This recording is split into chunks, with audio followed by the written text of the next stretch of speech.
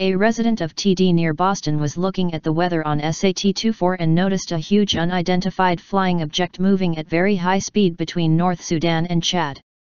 These pictures are taken from Sat24 Africa satellite and daytime map on July 23, 2017 and show a satellite image looking at the sub-Saharan Africa region, specifically the border between Sudan and Chad. At 09:30 there is nothing but cloud, but at 10:00 you can clearly see something moving at high speed coming out of the border area between North Sudan and Chad.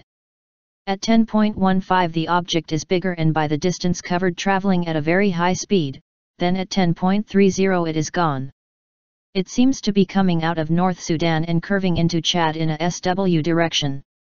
The witness states given the high speed and size of the object, it is absolutely no plane.